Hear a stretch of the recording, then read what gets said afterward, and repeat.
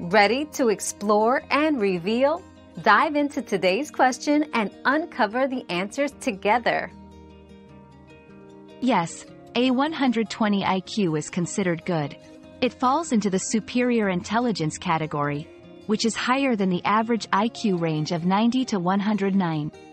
This score indicates a strong ability to understand complex concepts, solve problems, and learn quickly. However, it's important to remember that IQ is just one measure of intelligence. Skills such as creativity, emotional intelligence, and practical problem-solving also play a crucial role in one's success and personal development.